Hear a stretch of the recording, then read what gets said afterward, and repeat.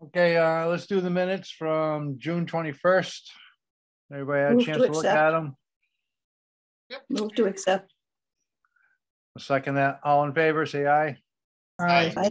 Those opposed, nay. Accepted unanimously. Piece of information, Jonathan Edwards has resigned from the CPC. He has resigned from the rec committee also. But on the good news, Chris Williams, who we talked about at the last meeting, who we didn't think lived in Whately, does live in Whately, and who we didn't think was on the rec commission, is on the rec commission. Wayne asked him if he'd be interested, and he said yes. Oh, So he couldn't make it tonight. He had a commitment tonight, but he's seemingly excited about being on this committee. Good. I Yeah, think he has to be appointed by the select board. I think he does too. But which I went to see Brian today, and he was busy, and I couldn't talk to him. But I will touch base with him on that. I got touch base with him on the technical assistant too. Amy Schrader respectfully declined being the technical assistant. Brian Domina suggested the new Community Development Administrator. community development administrator. Her name is Sylvie. Sylvie is her first name. And I want to talk to Brian because it may be a better job for the assistant town administrator, someone who's going to be doing it in-house rather than Sylvie, who's not really in the administration part of it. I don't know. I just want to pick Brian's brain a little bit more. He did suggest Sylvie instead of Jess. What do you think? Sylvie has a Hi, Bill. Bill. Say hi. Hi, Bill. This way. What? Hi, Bill. Hi, Bill. Hello. Doing his exercises. Yeah. I think Sylvie's background would be a little better. Yeah. Talk to Brian. Okay. I don't know Jessica's background. Yeah. Jessica is very nice. I met her the other day when she was helping me untangle a mess. But you know, she's commuting from Pittsfield. So Yeah, I hope Windsor, right? Well, it's Windsor, but Yeah. it's Windsor. Right. Next door to Pittsfield, yeah. Right. It's a long drive for, a pretty entry level, well, for any job. Yeah. Right. I sent around an article about Sylvie that was in the Recorder today. I don't know if everybody saw it. I haven't had a It chance gives to read it. some of her background. Okay. Well, I'll talk to you, Judy. I think it's important that you and I, or at least you, talk to her because you can Okay. explain what's involved. Yeah, a well, lot I can better. explain what's involved. Well, you talk to Brian and get comfortable with Sylvie Okay. or whichever, and then Okay. let me know. Okay. It's probably, did you talk to, has somebody set a compensation level? You were No. No. Because I'm guessing it's going to be lower than what Sylvie is being paid for her profession. Yeah, but she can do it from home. Which may be fine for her. I'm not. Yeah. I'm just commenting. I'm But, not yeah, Judy says, but she is able to do it from home.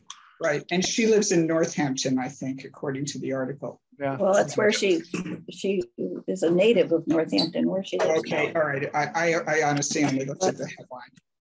But I don't know, maybe it's not enough. Maybe she's, it's her job is a big one. It's one of those you get pulled in. Sylvie, you get pulled in a heck of a lot of different directions, and it can become huge. Okay. Well, let me talk to Brian. Excuse me. The project down at Hurley Field. I have talked to Wayne. He has given us some updated information. I don't know if you guys all had a chance to look at it before the meeting. I sent it out to you about 3 hours ago. Have you guys seen it at all? Yeah, Yeah. All right. What do you want me to do? Go through all the questions we had and give you the answers? And then we'll go back to the, I think that's the easiest way. All right. We asked about in what sense is the application time sensitive? Their answer was the best time to plant trees, which we discussed last meeting, is in the fall time. And I asked him, well, what if we don't have town meeting till October? Will that be too late? He said it may be, but we'll be able to at least have the trees on hand to plant first thing in the spring. They can buy them and store them and plant them first thing in the spring, rather than waiting for a town meeting in April or May or whenever we have it. And he also made the point that by buying the trees in September, a lot of these nurseries are looking to get rid of their stock for the winter time. And so you might get better prices. Does the application relate to the CPA grants awarded in 2021? It relates to the park grant. I guess in the park grant, they had asked for money for the fence, and that's what they came to the Conservation Commission for. It's the same fence, the 110 feet of fence that you guys approved. But they ran out of park money, so that never got done. Okay. So the project, the fence itself has been approved by the conservation. Yeah, and that's good for a couple of years, so they're set for that. So. They're okay for that for 2 years, yeah? Yeah. Okay.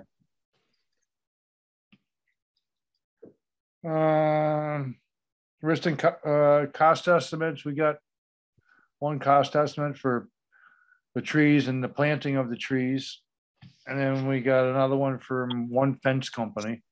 He's supposed to hopefully get another one today, but obviously he hasn't. But we'll be getting a competing quote for the fence.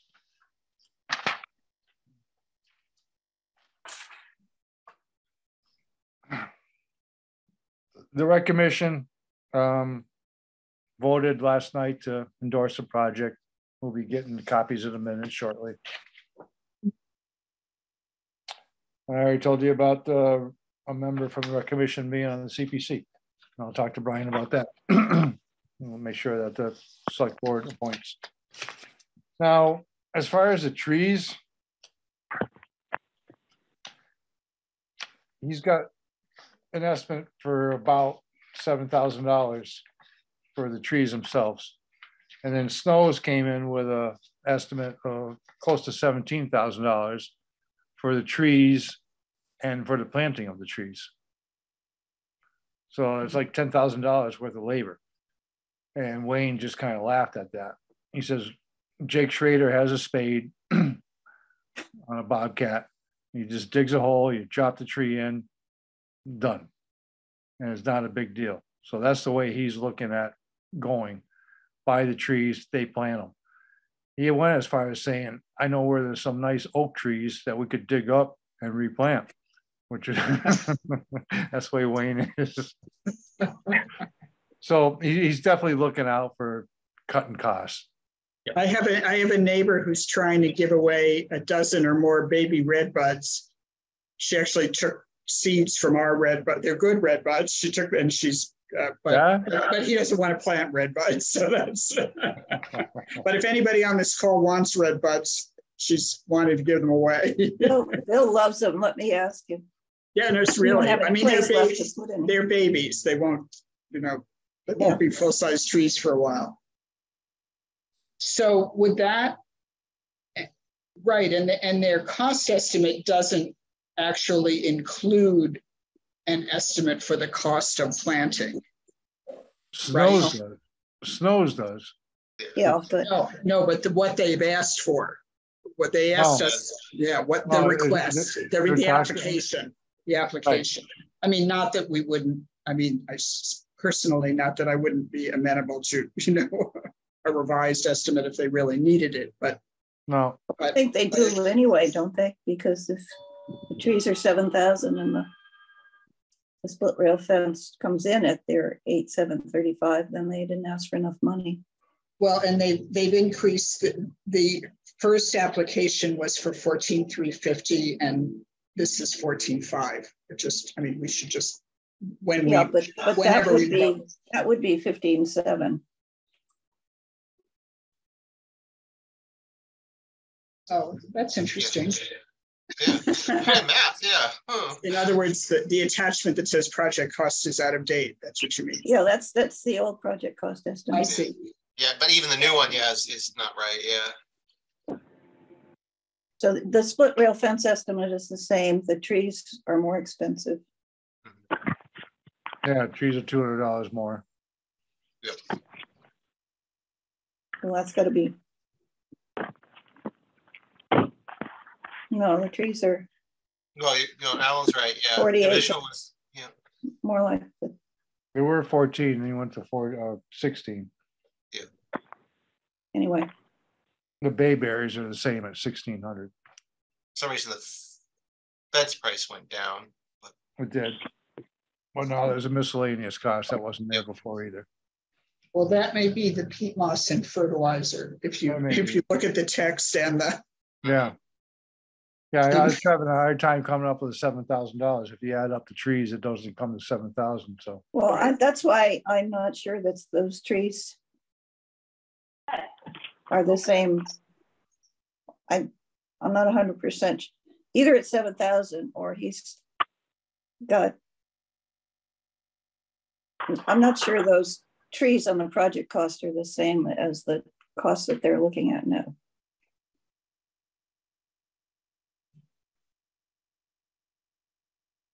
Because, well, I don't know, maybe, but anyway, it's still. Looks to me he's got like $2,000 worth of fertilizer and peat moss built into this. But then that wouldn't make sense either because it'd be over $15,000 if the trees and the fertilizer were the 7,000 that he says in his. Yeah, if it's 7,000 and the fence is almost 9,000. Right. Right. He's almost 16,000. The other question I had was this: the L&L estimate mentioned something about bumper posts. Yeah, I don't know what those are. They weren't included, and if they're in the plan and not included, they evidently weren't sure how to quote that. Okay. So that's another potential cost. As far as the old fence, he said that they would probably, the town would go through and pull it out with their excavator and make a pile and dispose of it. So it sounds like the old fence is going to be taken care of by the town.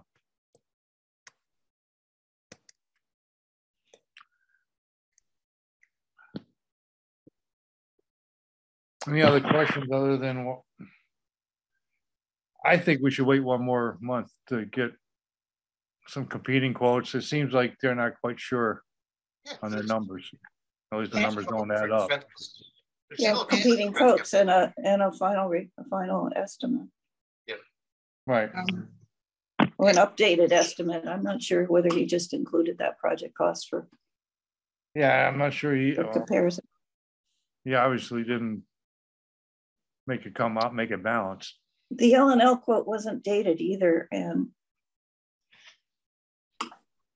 nor did it say how long. No, it's not even on stationary, right? I think wood prices have come down generally, but I'm not sure. I think it's probably a cut and paste from an email. That's my guess. Yeah, you're probably right. I mean,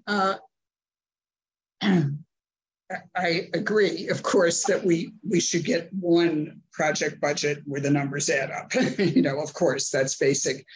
I wouldn't mind assuming when we get to the point of approving it, if we approve it, including some additional amount of money that we won't, we'll get back if they don't use it. Because I do worry sometimes about the amount of extra projects that the town staff take on. And, they might be at the same time. I'm not arguing for having Snows install them. It's expensive. Snows, we paid for Snows to install the Veterans Park. Well, Jake isn't really town staff, so. Jake isn't town staff, no. So he would be doing it as a volunteer, you mean? That would be the point, right? It is. Presumably. So you bring up a good point. I thought about it myself, Donna. With snows, you get the trees, you get them planted, and you get a warranty. And they take care of them. And they'll take care of them, right? For a year, yeah. Right. Yeah. Is that worth $10,000? I mean, it's really a question, for Keith and Wayne together. Those are the town, there are no other town staff, right? Except the people that were, yeah. And I mean, Keith's got, I don't want to speak for him, but he's got to finish the sidewalk project in town center this fall because of the grant. It's worth any other storm damage happens or anything, yeah. Yeah, I mean, Neil's doing the same thing for finishing out the grant we made to the cemeteries. He's ordered the benches. He's got the check for Swenson, and he's just recruited a neighbor who has a small tractor to actually place the benches because they're too heavy to pick up without a forklift of some kind. But that's somehow I think having a volunteer offer to do it is different from committing town staff, right? Right. Right. Or somebody,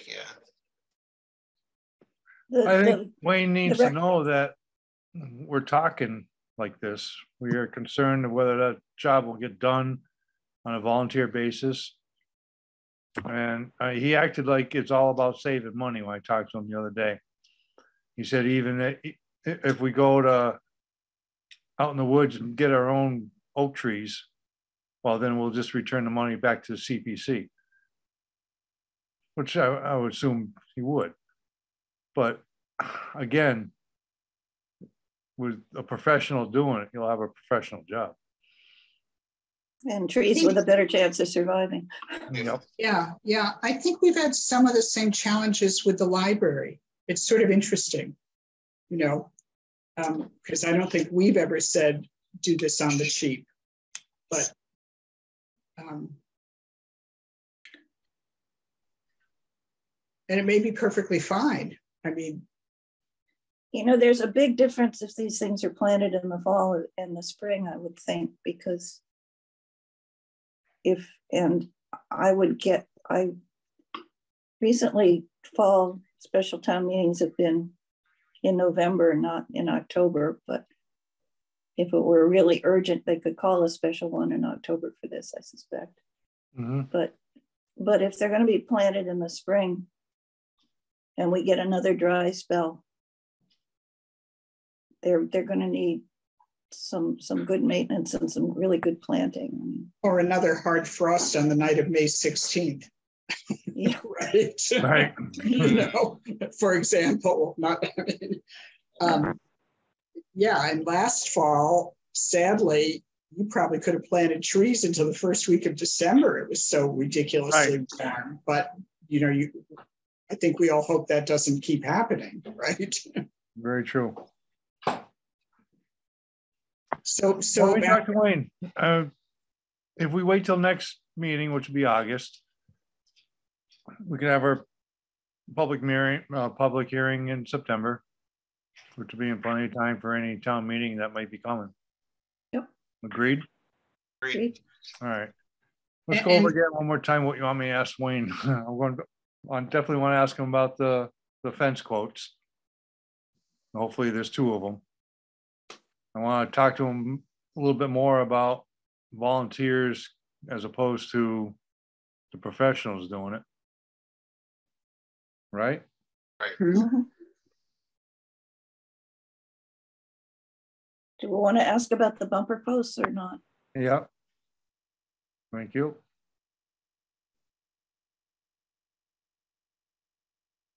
And where does the $7,000 come from? Well, or start from scratch and build a revised. Or give us the actual. A balanced estimate. Yeah. Right. I mean, if the number, am I right that if the requested number changes from the one submitted in June, that he ought to fill out a revised cover sheet? Yeah, Or not? Yeah. that'll be in the file. Well, last year I did it for them. I mean, I did it for the library. For the library. Library, actually, you can go because we got in. all those emails, right? Yeah, Right. it's possible to. It's possible to edit that ourselves if we want. Okay, I think that's easier than him doing And it. Do. probably. And Alan, since you're talking to Brian anyway, could you at least give him a heads up that we might want a special town meeting in October? Yeah. So that, we don't read in the paper that they're planning one for the third week in September, and then we have to, for some other purpose. Well, we could probably manage to that too, but Sorry, I'm being, or the first week of September. I Right. understand. Anything else? No. All right. So I'm going to talk to Brian. Just quickly, when Hannah was here, she got started on a housing production plan with FERCog. I think we talked about it briefly last time. And the planning board has approved or accepted it, I guess is the best word. So the final step now is that it goes to the select board, and I think it open to the town for comment, but it's almost done. And when it is done, they will be eligible, the housing committee will be eligible for, well, then it gets submitted to the state.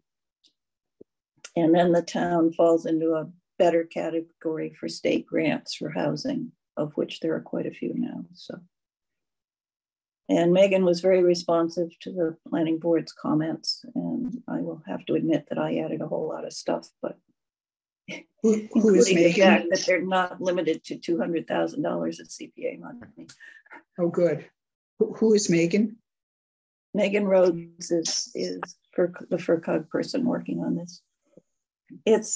It's huge, and a lot of it is probably irrelevant, but it's a format that the state requires, and they check things off. Just I suspect very much like the open space plan, but anyway, that's progress. Good. Okay. Okay, good. So for the minutes, what's the date of the next meeting? First Wednesday in August is the 16th. Okay. That's the second That's or the third? We normally do the second. Go back to the second. That'd be the 9th. Okay. Okay with everybody? Yep. Okay. Nothing else? No, what time is it? It's fine. This has been a wonderfully short meeting. Yes. Oh, hey, before you all split, Yes. don't worry, I'm not going to turn it into a long meeting, but I was just talking to Alan earlier in the week or last week. Thanks, Doug. I forgot.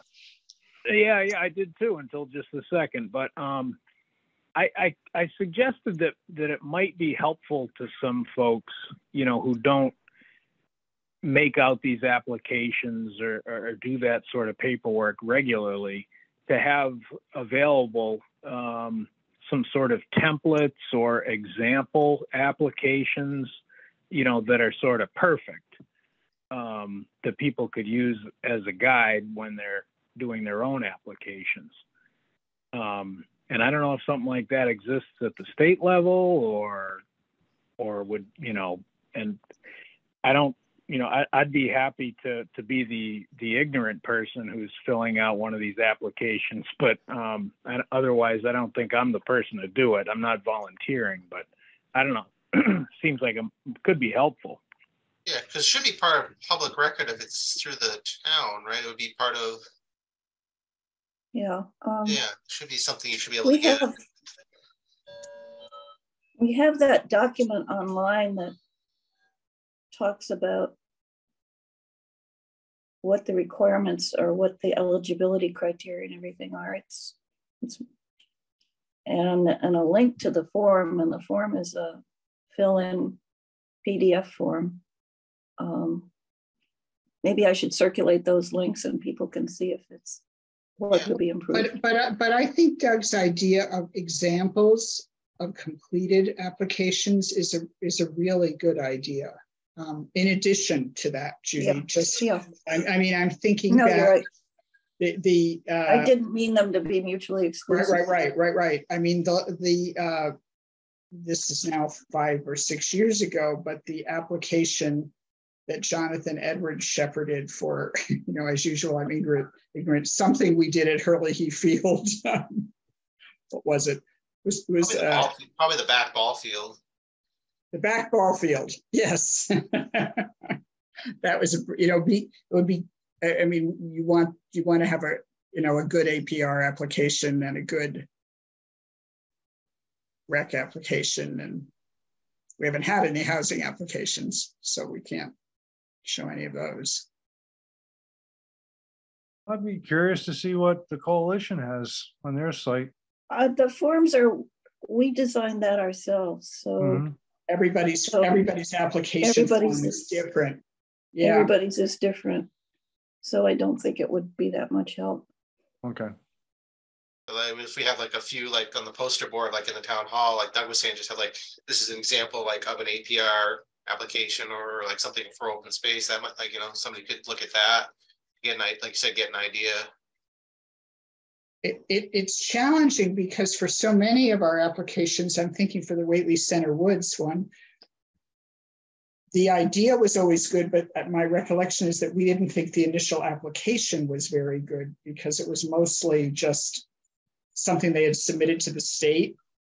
But by the end, we really had a good idea of what was, what the plan was. Yeah. Well, it shouldn't be too hard to find a good APR application. I mean, Margaret did most of them. And we've had, I don't know, the cemetery commission applications, or the cemetery commissions are probably good because they haven't been hugely elaborate. They're pretty straightforward descriptions of the work to be done. Yeah, something like that. And I think a useful part of it would be, a side note. So there's a question on the application. There's an answer that everyone thinks is a really well thought out, good answer. But then there's a little explanation as to why it's a very good answer. This application has competing quotes. It clearly states the work to be done. It included drawings where it was helpful. That sort of guideline, in addition to the example of the perfect application.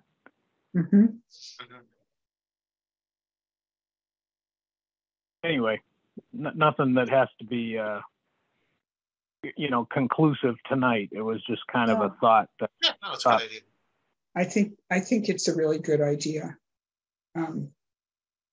Judy, I should know this, but is the list of all the grants we've made, that's up on the website, right? Yeah, it's the project history.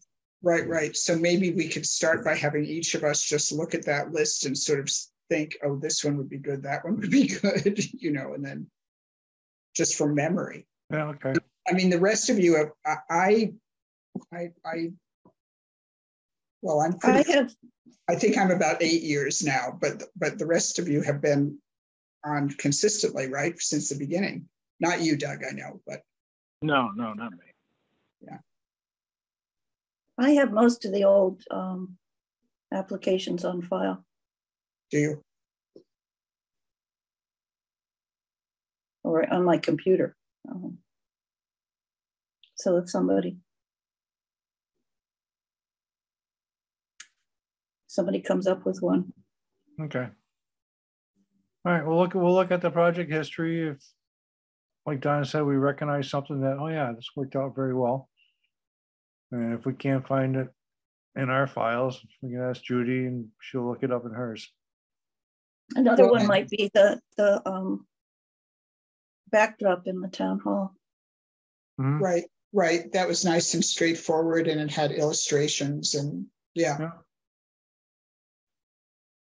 And then we can just go through it and we'll make comments onto, like Doug said, why that was a good application. They spelled this out and they spelled that out. Yeah. They did go to their There's the appropriate church one committee. too, but I shouldn't compliment myself. You should. Well, no, that would probably be a good one because it was not as simple and straightforward, and there's probably more opportunity to identify, facets of it that were very well done, or and why it was very well done. I don't know. Uh-huh. As opposed to the town hall application, which was, for so much money, it's sort of out of scale. Yeah. Yeah. Let's keep it on the burner and we'll talk about it next month. In the Mhm. meantime, let's take a look at some of the history of the projects and see if we can come up with a couple good ones. Yeah. Fair enough. Yeah. Sounds good. Okay. Anything else? Nope. Enjoy the sunshine. Yeah. Yeah. All right. One We got more one more day. day of it. One more day of it and then back to rain. Unbelievable. All right, thanks. Thank you for coming. Okay. Everybody. See Yep. you in August. Bye.